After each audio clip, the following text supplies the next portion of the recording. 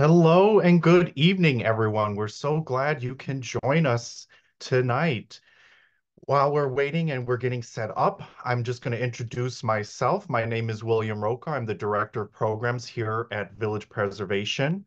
So glad you're going to be able to join us this evening for our presentation by Lottie Whalen of Radicals and Rogues, the Women That Made New York Modern. Before we get started, if you're not familiar with Village Preservation, we were founded back in 1980, and we are dedicated to bringing to life the cultural history of Greenwich Village, East Village, and NoHo, and protecting the historic buildings of our neighborhoods.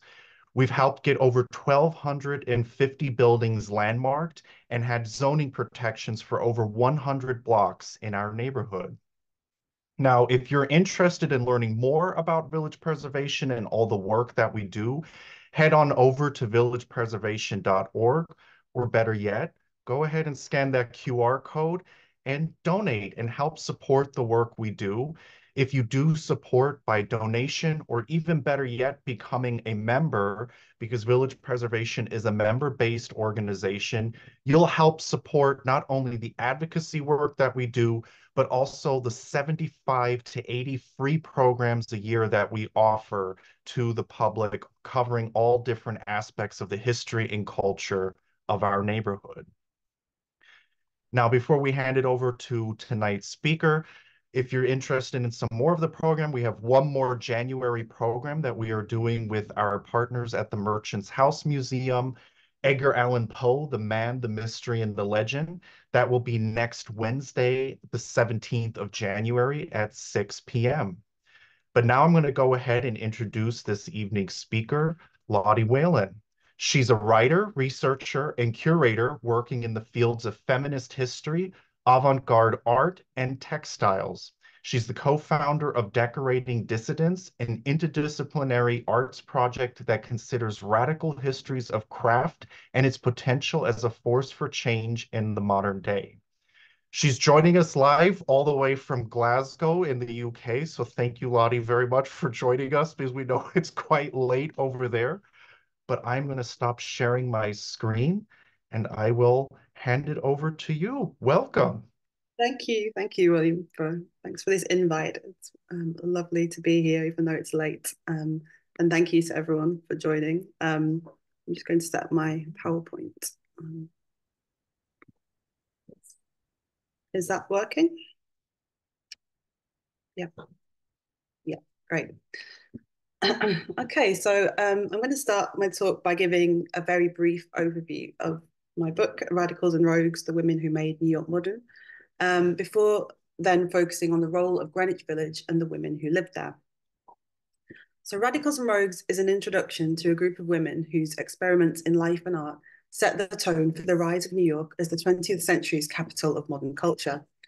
In 1910s and 20s New York, women were pushing at the limits of all kinds of boundaries, of bodies, of form, of creative disciplines, and of the city itself. They were part of a broader movement that saw women demanding new freedoms and opportunities. Across the divides of class, race, and nation, women reimagined the self and fought for the chance to realize their vision, to be equal citizens, to study, to work and do so safely, to have bodily autonomy, to rethink approaches to marriage and the family. Against expectations, they opened businesses, were politically active, and flocked to modern metropolises to build independent lives. Some looked for new ways to be wives and mothers, while also cultivating rich intellectual identities. Some rejected heteronormative expectations for relationships with other women and to build queer communities. Some risked their livelihoods to campaign for better working conditions, civil rights, voting rights, and an end to discrimination on the grounds of race and gender. All of them were united in harnessing a restless energy that surged through women in the febrile atmosphere of early 20th century New York, and Greenwich Village was one of its hotspots. Beginning with the 1913 Armory show, Radicals and Rogues explores the city's salons and studios and introduces the women that shaped them, including Mabel Dodge, Gertrude Vanderbilt Whitney, Marguerite Zorach, Clara Tice, Mina Loy, Beatrice Wood, and Florine Stettheimer. One of the starting points for the book was the story behind Marcel Duchamp's infamous fountain and its controversial legacy.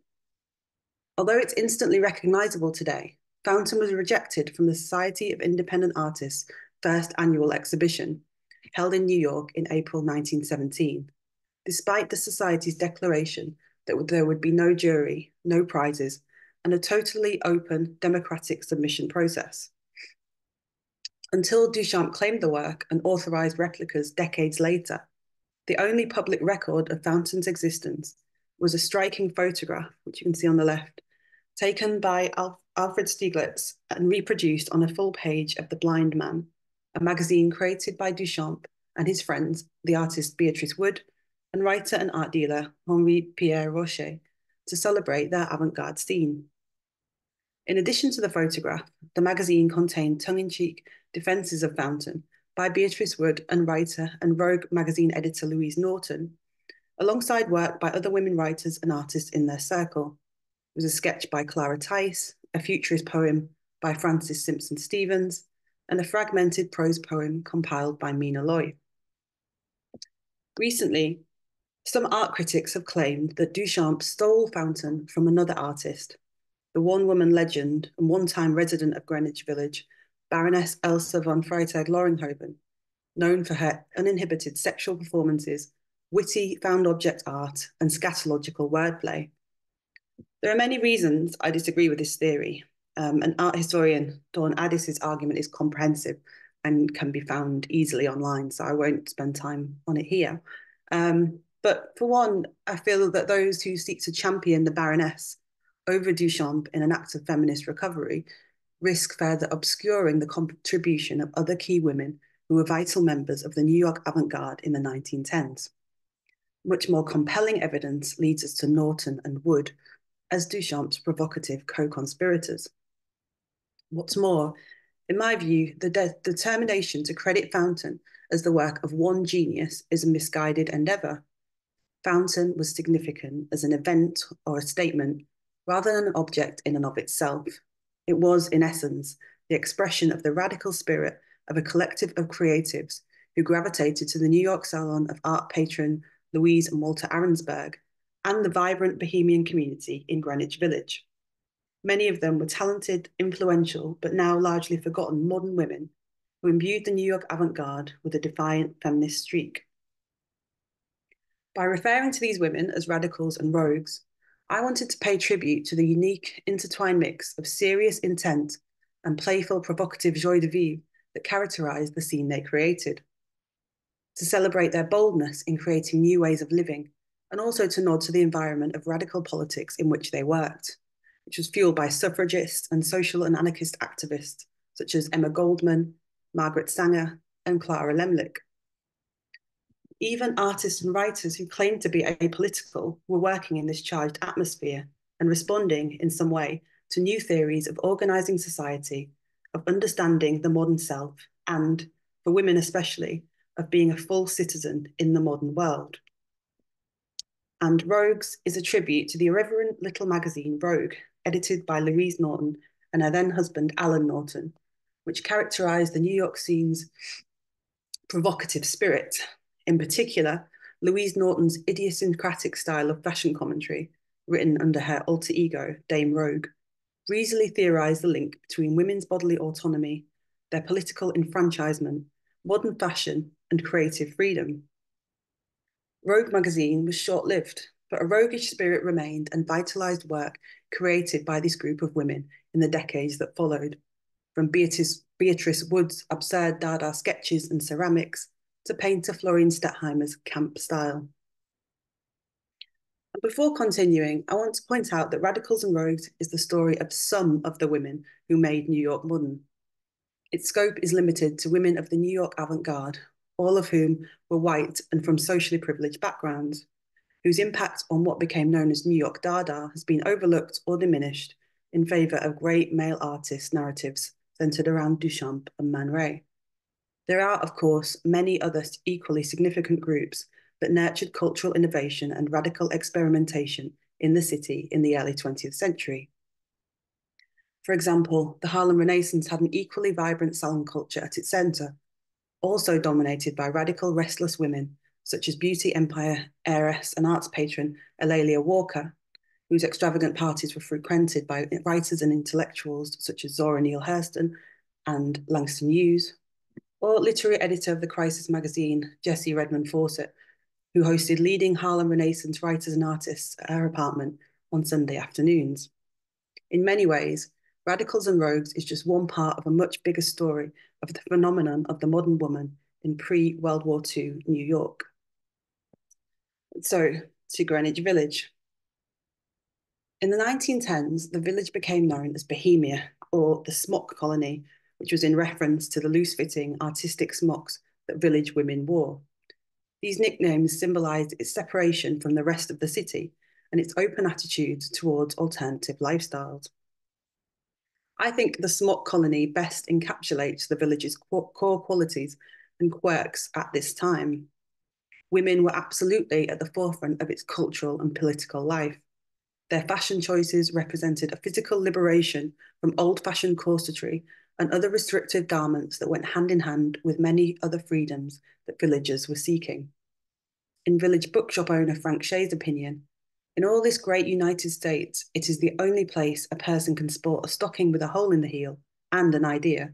Elsewhere, both are taboo. Casting conservative values aside, the village's residents embarked on experiments in new ways of living and creating art. Life itself was a creative practice. To this end, interior decoration, clothing, and socializing all became part of collaborative efforts to build modern communities and break free from the past. Much of village life played out in its cafes, tea rooms, and restaurants, all of which offered cheap meals in informal surroundings.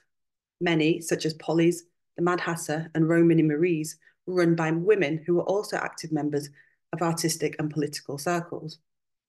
They were spaces of lively camaraderie, where residents would gather each evening to exchange ideas, to drink, and to cut loose.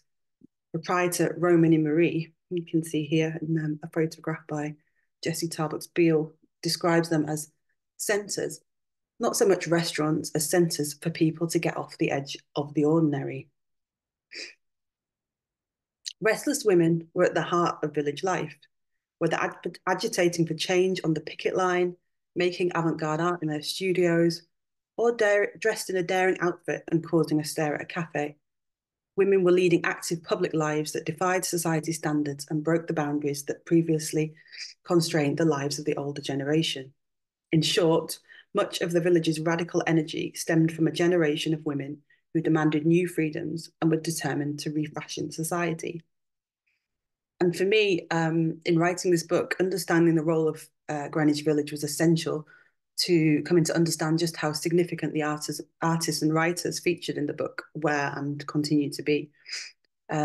Most of these women often appear as footnotes or minor figures, and they're depicted as eccentrics who are living kind of unconventional lives outside society.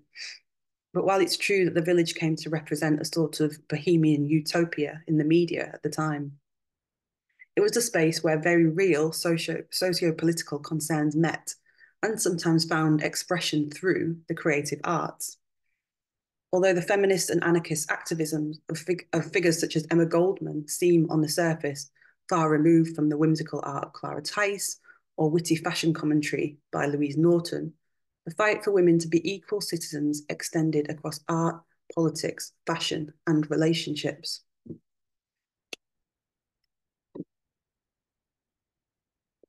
Polly's Cafe, which you can see here in another photograph from the era, is perhaps the best example of this meeting between radical politics and art. It was decorated in bright Fauves colours with green walls and simple wood tables and chairs. And it really was the quintessential village cafe. Its proprietor, Polly Holiday, was an anarchist and grew up in a creative family. Her mother, Adele, was an actress and a friend of playwright Eugene O'Neill's father, James, who was also an actor, and O'Neill was a close friend of Polly's brother, Louis. Few records of Holiday's life and the lives of her family survive, beyond references in the letters and autobiographies of better-known villagers. In the words of writer W. Adolph Roberts, she was a robust young woman, a frequenter of rebel balls given by all factions. and O'Neill's wife, Agnes Bolton, recalls a tall, dark-eyed and calm woman with an interesting and receptive mind who gave her place the air of a club. Polly was also assisted by her lover, Hippolyte Havel, an anarchist activist who gained notoriety after being arrested in connection with the assassination of President William McKinley in 1901, along with his on-off lover, Emma Goldman. Bohemian poet Harry Kemp felt that Polly's Cafe was a creative act in and of itself. He said, in the creation of her unique little restaurant, Holiday had achieved art, had hit upon her right form of expression. And Polly sparked the vital sense of community that sustained Greenwich Village's bohemia through the 1910s. It was the meeting place for feminist society heterodoxy and shared patrons with the Greenwich Village Liberal Club. Its popularity led to other similar venues opening, each which offered an individual spin on Polly's informal, cheap and cheerful model. Women in particular were keen to follow Holiday's lead by becoming proprietors of village cafes and restaurants. Before long, the majority of businesses in the area were run by women sporting the bobbed hair, patterned smock dresses and sandals that were the village's unofficial uniform. But the influx of competitors never succeeded in overtaking Polly's as the village's quintessential venue. By the time Anna Alice Chapin wrote her 1917 village guidebook, Polly's was an institution. In Chapin's words, Polly's was Greenwich Village in little, a fixed, representative and sacred space that was indispensable to village life. Despite growing tourist interest, Polly's remained the key location for a who's who of Bohemia on any given evening. Artist Clara Tice might be found dining and gossiping with Vanity Fair editor Frank Crowninshield, as Crystal and Max Eastman sat discussing plans for the Masses magazine. Or Louise Norton would be holding court while Margaret Stanger and Emma Goldman planned campaigns for birth control at the next table. And Polly's was also the place where, in 1915, a little-known artist called Clara Tice transformed into the Queen of Greenwich Village, a 1910's New York's It Girl. An exhibition of her nude sketches held at the cafe attracted the attention of Anthony Comstock, the head of the New York Society for the Suppression of Vice, who forced the show to close. Comstock cast a dark shadow over the village and the work of artists and writers in Tice's circle. He embodied everything that the village's liberated new women were fighting against. He was a puritanical patriarch who sought to drag outdated Victorian morality into the 20th century. He waged a lifelong war on vice and worked tirelessly to ban the distribution of so-called obscene materials. Comstock's crusade against birth control and sex education brought him into frequent conflict with Greenwich Village feminists. Both Margaret Stanger and Emma Goldman were prosecuted under the Comstock Act for campaigning on the issue of contraception and sex education. Comstock was equally fervent in his pursuit of art and literature that he deemed to be promoting licentious behaviour. Guido Bruno, publisher and self-proclaimed mayor of Greenwich Village, had a number of run-ins with Comstock for publishing material that defended the rights of sex workers. And Tice's nudes, which you can see on the right of this slide and a few others on here, they may seem quaint and whimsical and very inoffensive by today's standards, but by aligning herself and her work with Polly's and its radical network, Tice links the joyful bodily freedoms portrayed in her sketches with the wider fight for bodily autonomy that some feminists were engaged in. Her sketches show women living active public lives in defiance of old-fashioned moralizers like Comstock, who sought to confine them to lives of domesticity. As a public figure and as an artist, Tice came to best represent the women of the smock colony and their determination to bob their hair, wear short skirts and modern underwear, smoke and play sport, vote and work after marriage. Around the same time that Tice became a Greenwich Village icon, the area itself took off in the public imagination. Greenwich Village bohemianism was a byword for exactly the kind of taboo-breaking behaviour and shockingly modern fashion that made perfect tabloid fodder. As a result, Tice became a key part of the village myth. In Tice's own words, she was good copy, and so My bobbed hair, long before Irene Castle, 5 foot, £100 figure, my working costume of riding breeches and boots became a familiar spot in the papers every time something unusual happened in Greenwich Village and a picture was needed in a hurry. Alongside Tice, writer and artist Juna Barnes was one of the village's quintessential characters whose reputation grew alongside the neighbourhoods. In a series of articles for the New York Morning Telegraph's Sunday magazine, she offered tantalising peeks into the antics of Greenwich Village's bohemian movers and shakers, and evocatively conjured up the heady, decadent atmosphere that prevailed there. In a playful, mocking tone, Barnes guided her reader through a day in the life of a villager, which starts in the late afternoon and ends in the small hours of the morning, long after everything else in the city closes up and the lights go out. In her Greenwich Village articles, Barnes poked fun at the village's crowd of artists and writers, caught up in an endless cycle of parties in their bohemian bubble. At the same time, she also teased the general public, whose fascination with the village led the media to fuel the myth of Bohemia. In an article entitled Becoming Intimate with the Bohemians, Barnes describes meeting a mother and her 2 daughters prowling the streets, desperately looking for the authentic Greenwich Village that they had heard so much about. They chase after a woman in a gingham gown with a portfolio under her arm, traipse through Polly's and the Dutch oven, and demand that a red-haired birth control activist tell them whether she is an artist or not. Barnes names the bejeweled and fair-trimmed woman Madame Bronx to signal that she is part of the growing tribe of slummers, a slang term given to tourists coming from uptown to slum it in the village for an evening and observe the scandalous sights of women smoking and dancing. Bronx, like the slummer Alexis, who appears in a subsequent article, ends up disappointed that the village doesn't quite live up to its hedonistic, shocking reputation. Barnes was an adventurous and creative reporter. She was skilled at uncovering the city's unconventional characters and its vibrant nightlife, and daring enough to take part in risky escapades such as jumping from a skyscraper or being force-fed. Her articles fizz with life as she traverses all corners of the city, meeting marginalised and unconventional people, each with fascinating stories to tell. Unlike many of the journalists reporting on the neighbourhood's eccentric artistic community, Barnes was an insider, which placed her in the strange position of wanting to both reveal and protect the village and its lively cast of characters.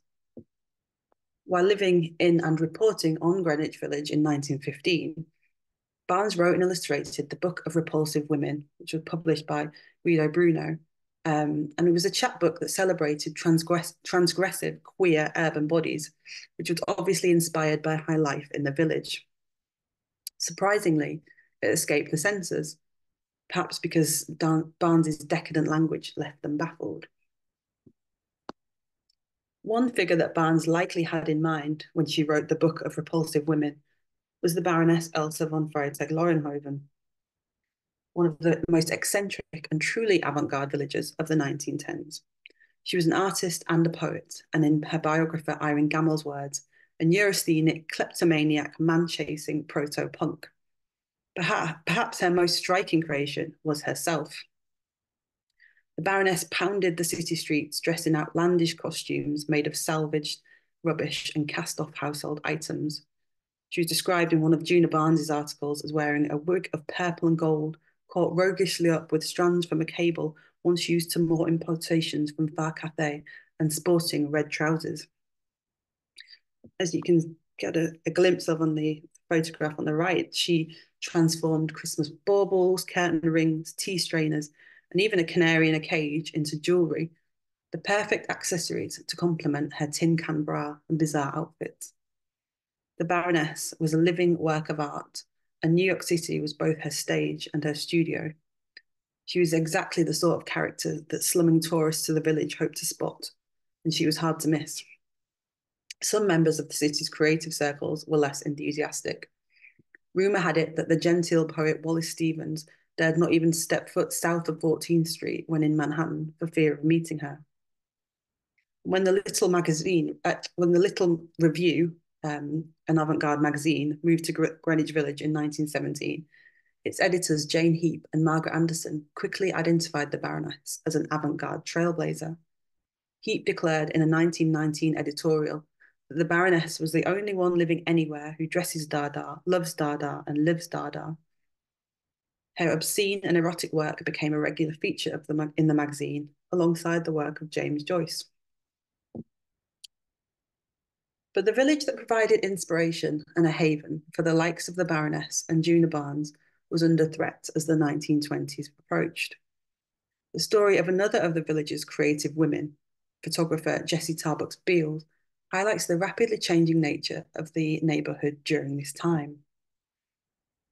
The work of Jessie Tarbuck Beals provides a really vital and unique insight into the world and the vibrant feminist character of the smock colony. Her photographic portraits of village life show charming scenes of its cafes, studios, and colourful residents. In these images, we find everyday scenes with subjects smiling for the camera or caught joking amongst themselves, the kind of photographs that friends and family might take. This informality is striking for the time, when women were more often photographed posing in elegant evening attire or standing stiffly alongside their families. By contrast, Beale's subjects are relaxed in stylish yet casual outfits.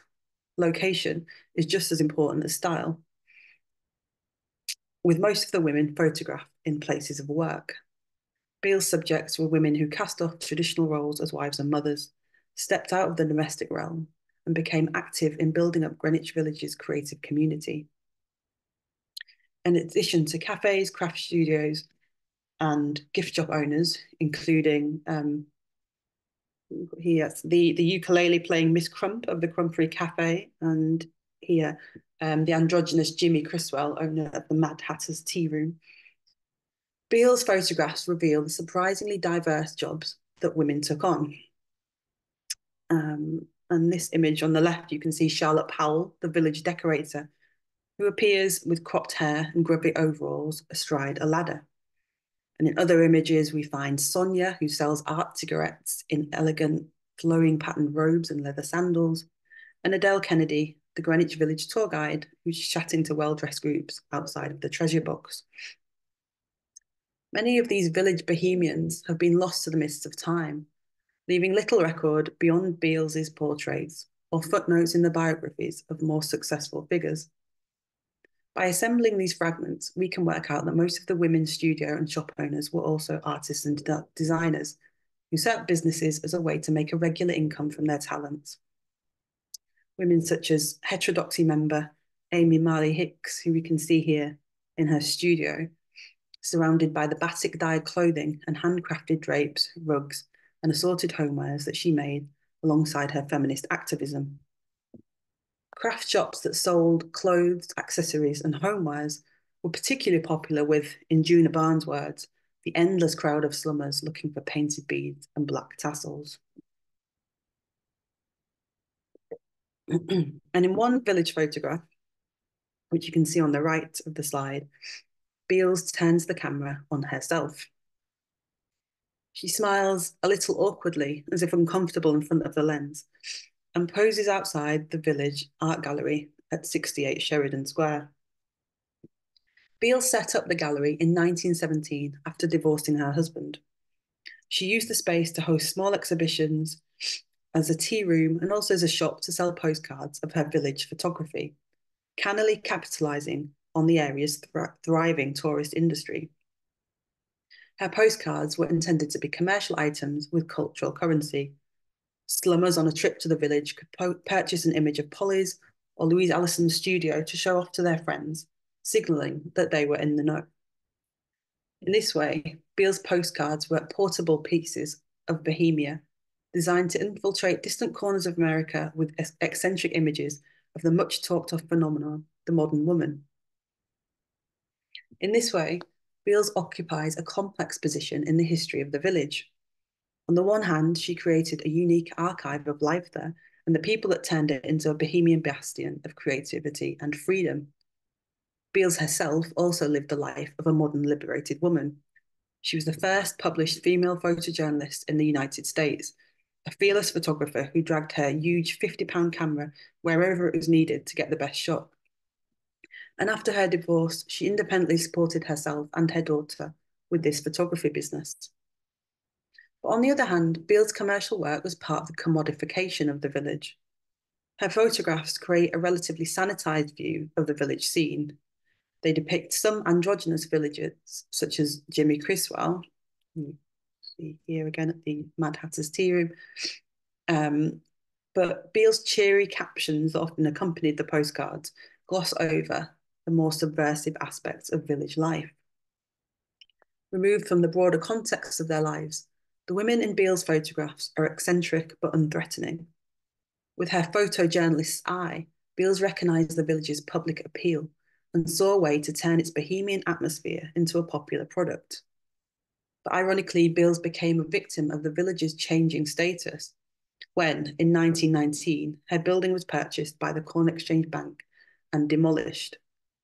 Beale's fortunes faltered in the following years, and many of her negatives and prints were lost when she died in poverty at the Bellevue Hospital in 1942. But luckily, some were saved by her fellow photographer and villager, Alexander Alland, leaving us with this really, truly unique insight into 1910's Greenwich Village. The crowd of tourist slummers had certainly impacted on the village's spirit of freedom and community.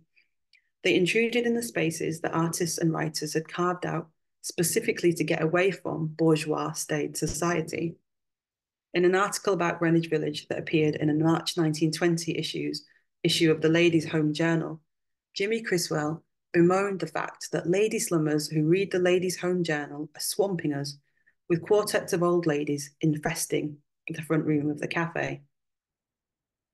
But Beale's situation highlights that by the turn of the 1920s, the village was under threat from more than just lady slummers. The opening of the 7th Avenue subway extension in the summer of 1919 linked the village to Wall Street by a 10-minute train ride.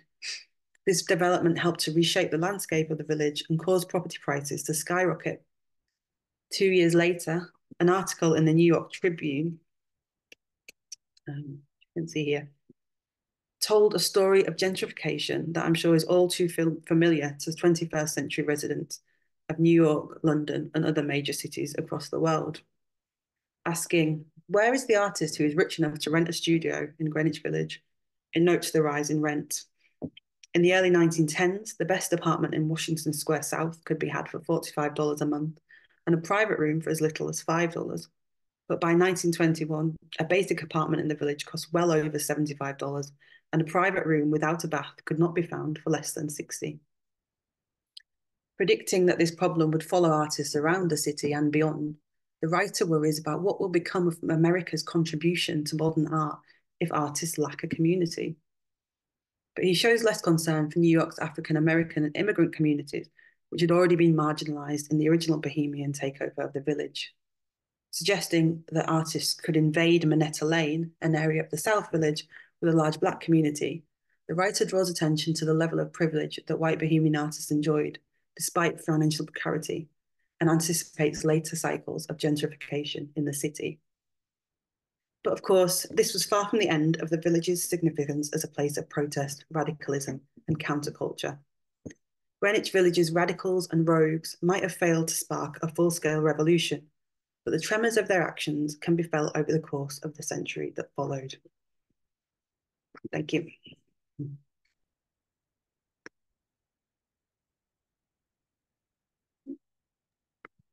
Thank you very much, Lottie. That was amazing. Fantastic. So folks, as you think of some questions, please go ahead and pop those into the Q&A feature. But to kind of kick us off with the Q&A session, being from the UK, what interested you in exploring this part of New York City history? What brought you to this part of the world to write this amazing book? Yeah, so I think it all started really with my PhD thesis, which was on the writer and poet Mina Loy. I was really struck by her experiences, first of all, in the 1910s in New York, when she joined, as we've just discussed, this kind of vibrant scene. But then, well, she left for a period to go back to Europe, and she returned at the onset of the Second World War, and her experience was completely different. So whereas in the 1910s, she was celebrated in the newspapers, she was described by one New York magazine as the sort of quintessential modern woman. by the 1940s, she was completely marginalized. You know, she was living in poverty and really not part of any artistic scene. So I was kind of interested in what prompted that shift and you know that why that dramatic change had happened. But also I was drawn into the stories of the other women in her network, especially in the 1910s. And as I mentioned, that kind of story that was behind Fountain and that group of women who were really quite lost in that story.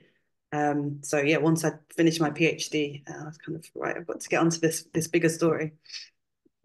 And of all the different women that you've explored in the book, are there some that where you found a little more interesting? Were there any favorite folks that you were exploring and that you really enjoyed learning more and more about? I mean, who couldn't be kind of obsessed with the Baroness? She's kind of the most intriguing figure, and I just think, wow. I mean, I wouldn't even say she's ahead of her time. I think she's ahead of our time now. She's in a whole different world. Yeah, I think learning about more about her life and her experience in the village, and obviously I didn't really have time in this talk to touch on it, but she's quite an interesting figure in the fact that really for these avant-garde circles, she was too much. Like she was often quite sort of rejected by a lot of the men in these circles because she was intimidated, but she intimidated them, and she was a bit older than the other women, and she was very physical and quite dominant. So that was really off-putting, and I think that's her story is quite interesting, and it shows the limits of the avant-garde at this time and the limits for women particularly. And you know, the Baroness being from Germany originally, and I do know that she eventually returned to Berlin, but were there any other kind of international influences and links from these women from their own travels, from where they originated from, and you know, brought in different influences of avant-garde from around the world? Yes, yeah, that was definitely a really important aspect, especially so on Rogue magazine, which I touched on in the beginning of the talk. Um, you find that although there's this moment, it was a very exciting moment of American modernism and you know bringing new and something fresh and young. They also wanted to incorporate elements of the sort of European avant-garde traditions, and this is why someone like Mina Loy, who was what British by birth, but then she was moving across all the different circles of the avant-garde in Europe before she went to New York.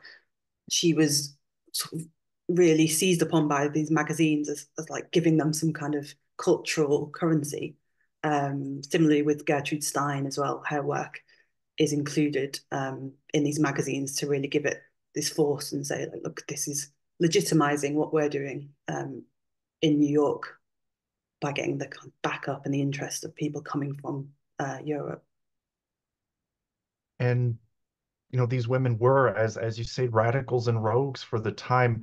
What do you feel are some of the most important lasting legacies that still reverberate even today from their work, from their personalities?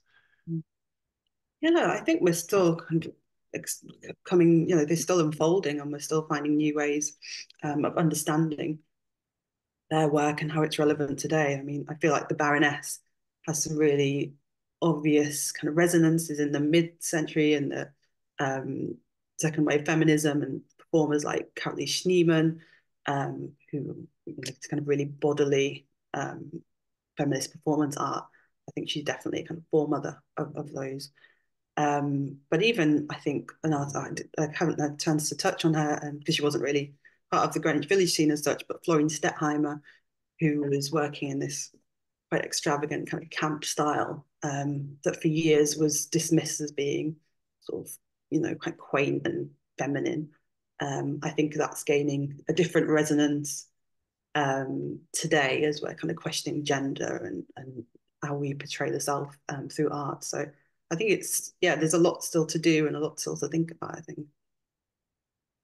And as you mentioned, a lot of them were coming from outside of the city and changing the makeup of the neighborhood. But were any of them themselves native to not only New York, but specifically Greenwich Village and the surrounding neighborhoods? I don't think native to Greenwich Village, but Clara Tice was a New Yorker by birth, and she never left the US. And I think for me, she's got this real understanding of city life. I think which maybe comes from her experiences just as living, growing up there.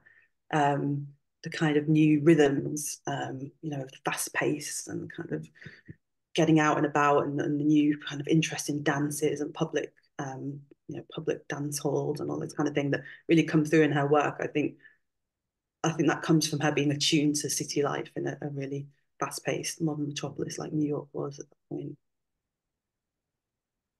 And we have one question here. Do you know the exact location and it's of Polly's restaurant and the Mad Hatter Cafe? Do you know where they were originally located? It's in my book, not in my head right now. Yeah, I'm sorry. But yeah, that's a little plug to buy the book. No, But absolutely. We put it already in the chat, so folks see the link in the chat. yeah, as you mentioned, it's a bit late here, so it might not all be No, here. no. And as you were doing research on all these incredible women, where were some of the places that you actually, what archives did you visit? What were some of the resources that you learned to learn more about these women's lives? Yeah, so it's part of my PhD. I was really lucky to get some research trips over to not just to New York, to the Beinecke as well, at Yale, and places like the New York Public Library.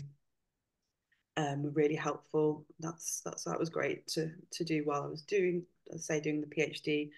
And then I was lucky enough because some of the writing process was through the pandemic.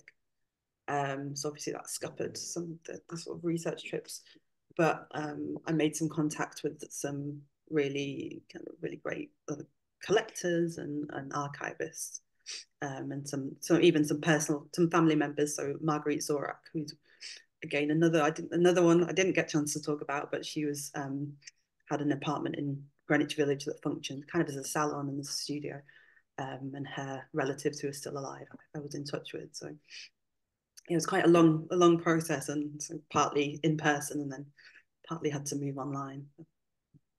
And was there in your research, was there a particular document or journal or something that you came upon that was really extraordinarily fascinating for you? I think Rogue magazine, which was only quite short lived between like 1914 1915, but it's such a fascinating example of what was going on at the time, particularly for this kind of woman led movement. I'd come across it a little bit because it's got some poetry by Mina Loy and Gertrude Stein, but I think one of the things that's really under researched is the contribution of Louise Norton, who I've mentioned as being one of the other kind of queens of the village at this time. Just her fashion columns are just fascinating, really ahead of its time, because obviously now we're a bit more, we're used to that kind of commentary and critical fashion it can be critical and it can cross over into theory, but she was such a forerunner of it and really intellectualizing fashion, but in quite a fun way as well. So I think reading her columns really helped me understand that scene, that Greenwich Village scene, and how what women were wearing and how they were presenting themselves crossed over so much into the politics of the time. I have one question here. In your research, did you research any of the men in these women's lives, their fathers, husbands, lovers, etc., and how they may have influenced them and vice versa?